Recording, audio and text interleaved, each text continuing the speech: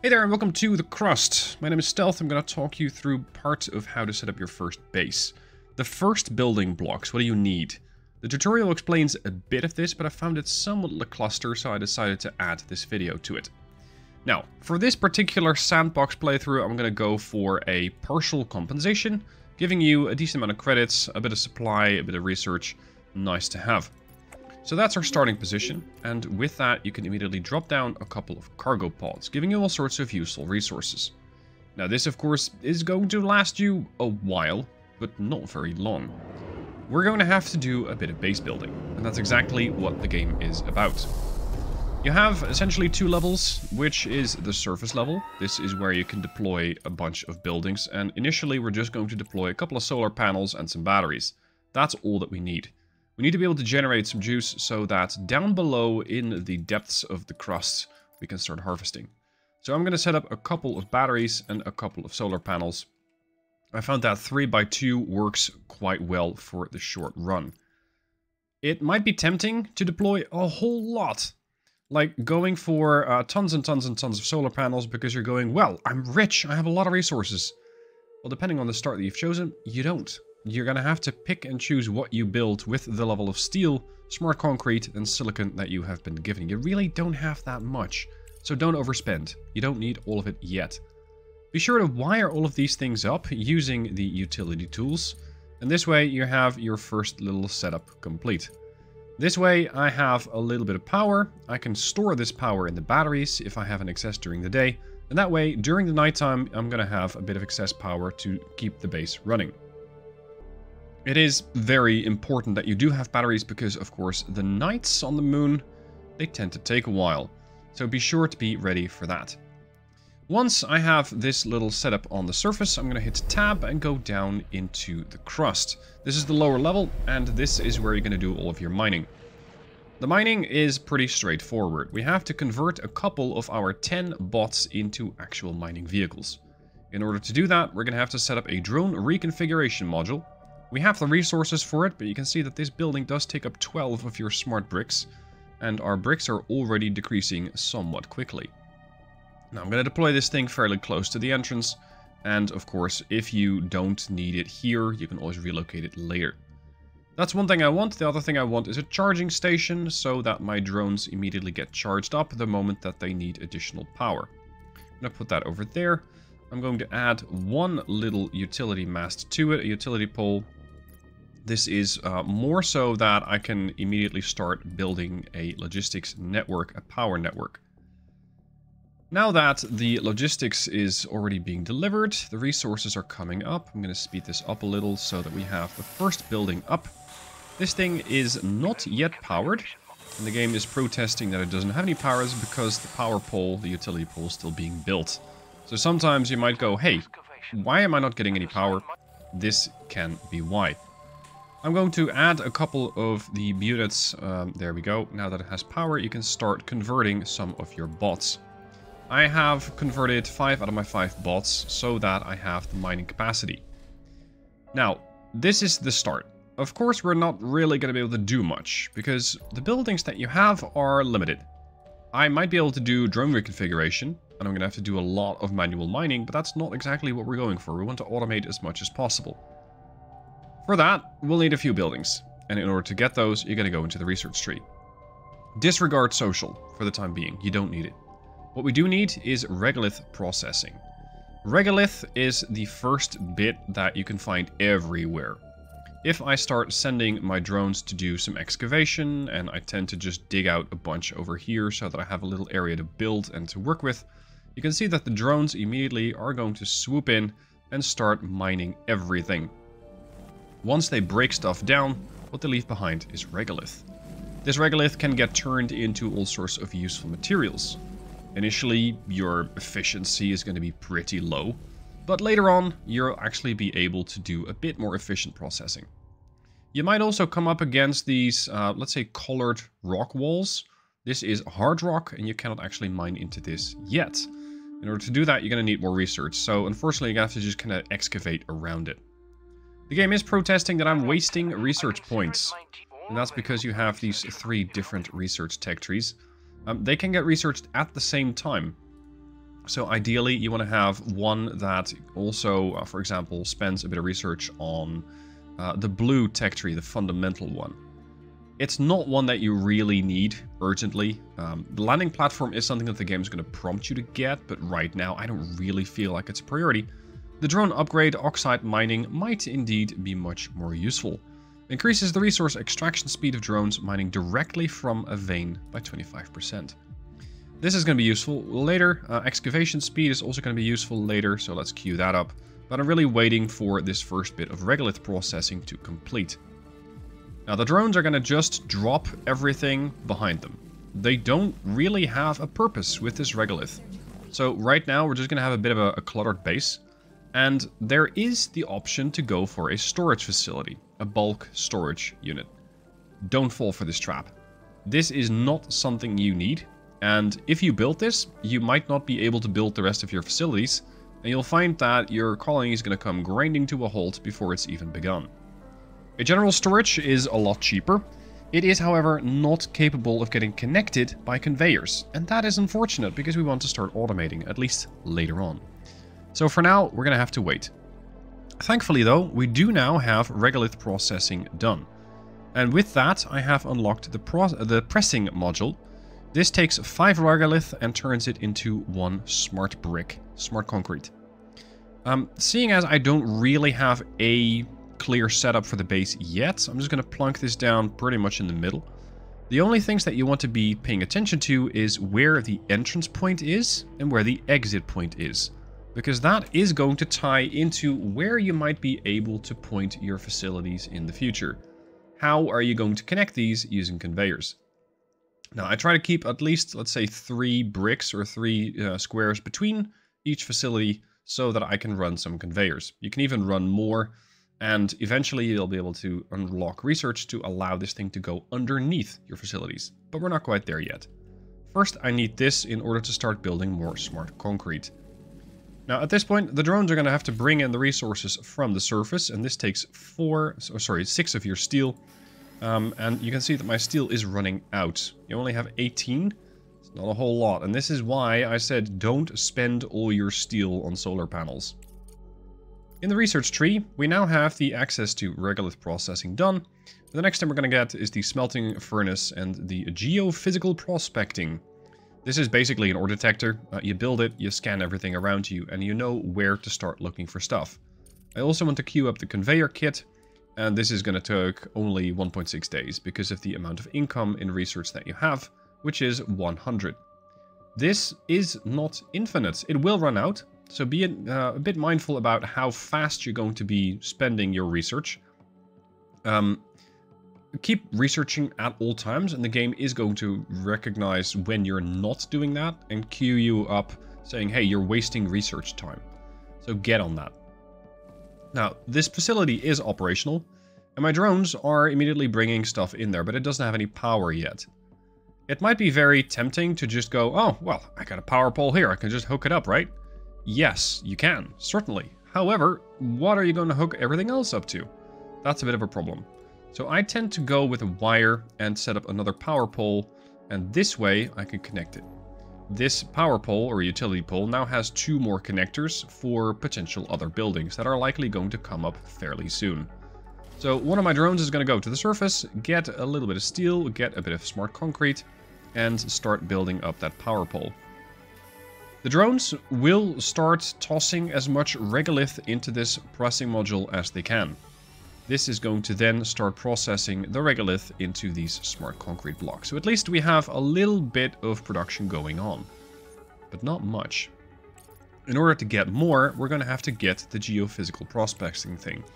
So I'm going to prioritize that one over everything else because I need to know where the rest of my resources are going to have to go. So I'm going to skip ahead to the point where that research is done. A few minutes later, I have researched the ore detector. This is going to, again, take you a bit of your steel, your precious steel that you're not actually making yourself yet. But that's about to change. What I'm going to do is deploy this thing in a facility or in a spot where it probably doesn't take up too much room. Let's just put it over, over here right now. Again, you can either demolish and rebuild it later. or just demolish it if you find that it is in a spot where you actually want to start building something else. Keep in mind, this will also need power, and this again is why I built that power pole in a slightly convenient location, so I can pretty quickly hook this thing up. Now, this thing is ready, but there is something you need to know. It takes quite a bit of charge. The minimum charge is 10,000 points of energy. Right now, what I have stored up is 169,000. The minimum charge, for example, is this. So it's going to scan almost nothing. What I want is for this thing to be able to scan quite a bit. Now you can scan either fairly wide, or the longer you go, it's going to turn into a very narrow scanning beam. But you can see that I might be able to see very far, but at a cost. That's 100,000 points of energy, and I am in nighttime, so I don't exactly generate much energy at the moment. I don't mind spending about 25 to 30k just looking around for my first bit of resources, which is going to be iron. I'm going to send out a pulse. And there it is. We found both iron and titanium deposits. This is exactly what I need. The next part of the operation is going to be excavating that. So we're going to have to start digging around. And this is when it gets very useful to turn on the high priority mode. You click Alt or you click the tool and the thing turns into a different color so that the game knows, okay, this needs to get excavated right now. I'm going to do that for the iron, so the Fe deposit, and the Ti for titanium deposit. So we're going to carve a path into this. Now, the only other resource that at the moment we don't actually have access to yet is silicon. You can sort of circumnavigate that. You can get around that at least for a while, but not very long. So we're going to have to scan again, and this way, hopefully, find a bit more, because there has to be more out here. The question is where? I really hope it's not behind this this hard rock, because that would make it a bit more difficult to actually excavate it. Sometimes it takes a few search pings to actually get the resource. Sometimes you get an unlucky map generation. Such as this time. Unfortunately, it is... well, it might be a little farther away, but look at that. I'm spending quite a lot of my energy already. Ah, there's titanium again. Okay, well, so be it. We're going to have to find another way to get silicon. It's not necessarily the end of your playthrough, so don't worry about that. As for research, we already have this one coming up, the smelting furnace. We already have the conveyor belts coming up, and we're going to get more efficient oxide mining rates. This is going to come in useful later, after we get a bit more research done, because I need to be able to start turning that stuff into useful productivity. That's the smelting furnace. It turns oxides into metal ingots. It does that for all of your resources. So it does that for steel, for silicon, and for titanium, which is very convenient. Let me skip ahead to that point. A little while later, I have the research complete. Smelting furnace is done. The next thing I want is the underground mining, and thankfully it's a really cheap process. It's only 100 points of research, so it's going to complete in one day. I want this thing before I want the conveyor belts, and after that we can look at the excavation speed, but right now, not that important. I want the underground mining, and I also want the regolith refinery. The refinery does a very, very useful job. It turns into, it turns the regolith and extracts only one type of oxide from that. So for example, it's going to take all the regolith that gets deposited from this iron deposit, and it turns that into very good iron resource.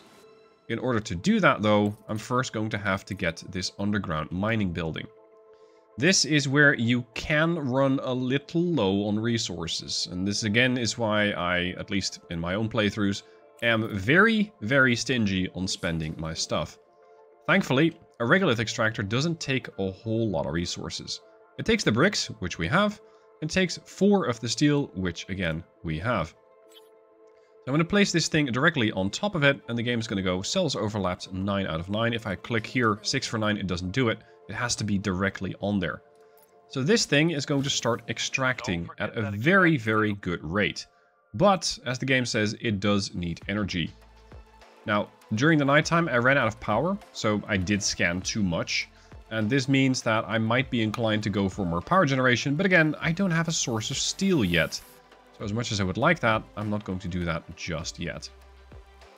Now, the next thing that this is going to go to is get the regolith And it's going to turn it's going to mine everything. It's going to get regolith out of it. Very important to note is the regolith richness. What is actually in that dust that you're mining? It's mostly iron. It's 52% iron. So that is exactly why I deposited this regolith extractor directly onto the iron deposit. The game is protesting, hey, I'm not plugged in yet. Yeah, correct. You're not, because I'm waiting for the regolith refinery. I need this thing to get completed. Now, if you are not a patient person like myself, you can speed up the research. Right now, I'm getting 100 points of standard engineering research per day, but you can increase that. Go over to logistics, to Crust Solutions, get the science points, and this way you can buy additional science point income per day. This does get increasingly expensive the faster you want them. So I'm going to say, I'm going to take 15k. For note, I have 297,000, but that can run down pretty quick. Although right now we should be fine. This is going to increase the rate at which you gather your research. So as such, oh crap, I did the wrong one. My bad. Let's go for science points and get them for engineering. The one that I got was fundamental. Not exactly what I need. So fine, we'll get this a couple days. It's okay. With that, the engineering research is going to speed up, and the fundamental research is also going to speed up, so now it takes almost no time at all. This does, however, take some bit away from your budget, but that's something you can replenish later. So, research done. Excellent. Now, go to mining, and get a single regolith refinery. This is going to give you a couple of entry points and exit points. The entry point is where all the regolith goes into. And then you have one exit point, let's say, to the top, one to the bottom. That's where the slag comes out, which is a bit of a waste resource. And you have one that actually excretes all the oxide that we have gathered. So let's say the more pure iron stuff. Again, I'm going to keep a couple of blocks between it to make sure that there's a bit of room. And now the conveyor belt system should get researched. Yeah, almost promptly. So my drones are going to build this, again, for a bit of steel, and we're running down to... I think we're going to be down to about 5 by the time that I'm done. Thankfully, that's the last bit that we'll need. Once this is done... There we go. Research complete. So that's the conveyor system. This thing now completes. What I want from this thing is to start getting iron oxide. Keep in mind, this is just the oxide. This is not actually the steel yet. We're going to have to get an additional building for that. First, we're going to have to hook this up. And thankfully, this one generally still has a bit of connection points left. It's going to have 10 connection points. So I can loop one of these wires over here. And this way, it's going to have power.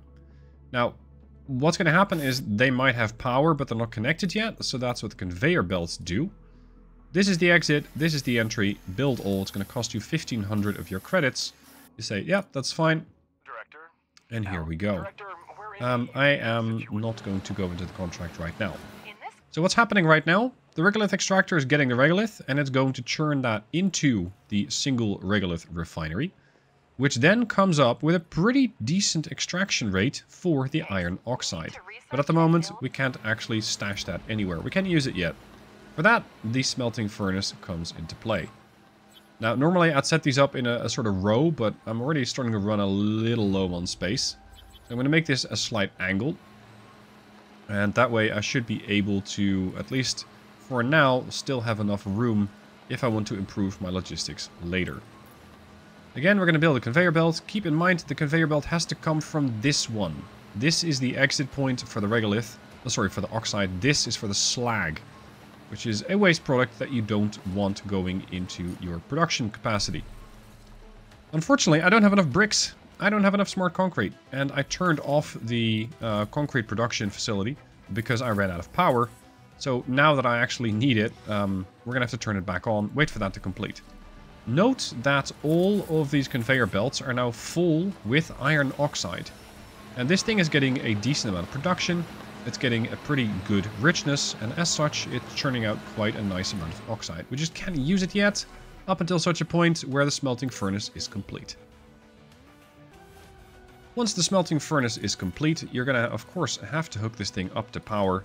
Make sure that you always keep some power points spare. It's just, well, it's easier to go about it that way.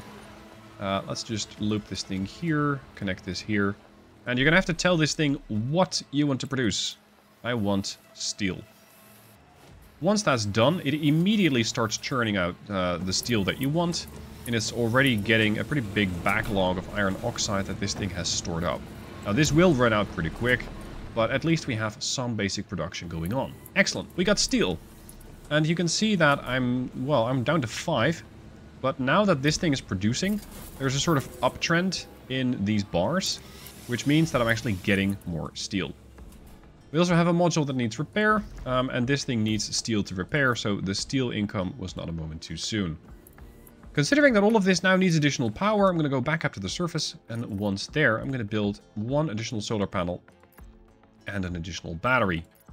This way, I should be able to keep everything going for at least a while longer. And yeah, that's not the most efficient way to go about it. I should have looped these things in slightly different, but whatever. This way, we're going to have a bit more power during the daytime and during the nighttime. But it does seem like we're not exactly generating enough power yet. Unfortunately, these solar panels are already, well, they're kind of dying because the sun is going down. Or, well, we're rotating away from the sun, if you want to be exact about it. So we're going to have to once again rely upon battery power. Over here, we also have access to the titanium deposit. So it's pretty much the same format here.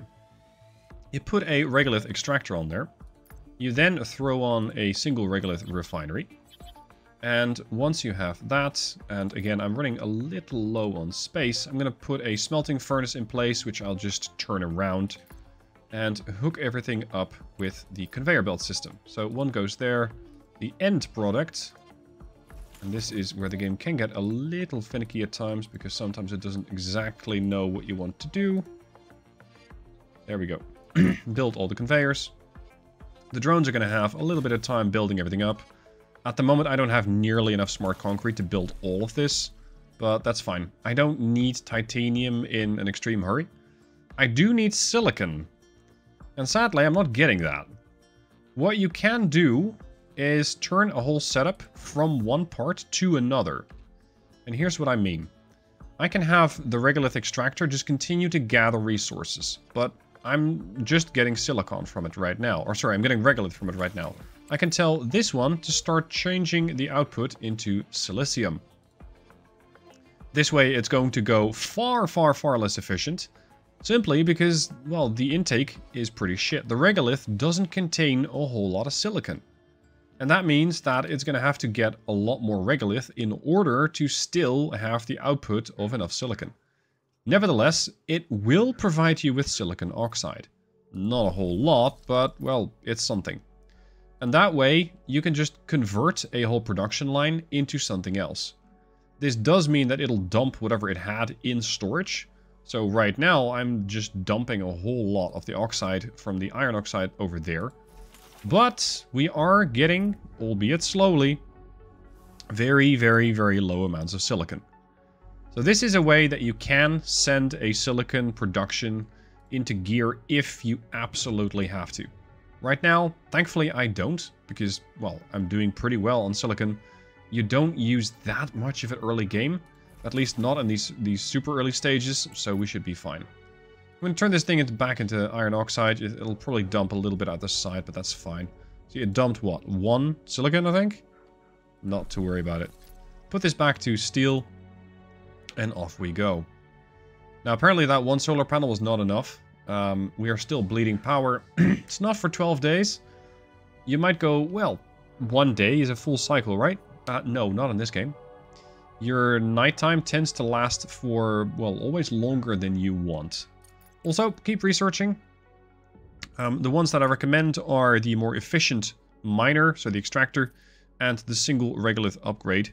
This is going to increase the processing speed. If you don't have that much intake, it shouldn't be that much of a problem, but if you do, then just not having a bottleneck over here can really help. If you are feeling adventurous, you can also go for the multi-regolith refinery, which is going to change your whole production process, but I'm not going into that in this video. Hard rock mining or hard rock drilling is going to be useful if you want to get rid of some of those buildings, or some of those, let's say, blocks that I couldn't drill into yet. and they will give you rare earth minerals. Now that is how you can set up the first bit of production. If I were to continue this playthrough, I would activate the ore detector again and start looking for a silicon deposit. Just like I have done with the iron, just like I have done with the titanium, look for a silicon deposit and build, let's say, a similar sort of chain. Once you have these first buildings, of course, you can make it more efficient, you can make it better, you can make it look better, you can make it run better. But all of that is a bit more of a later game concern. Hope you found the video useful. If you did, please hit the like button, that way more people can find it. If you have any questions, please post those down below. And if you haven't seen the game yet at all, and you're going, what is this? The link to the game is down below in the description. Thank you for watching, I hope you've enjoyed, and I'll see you soon for more videos.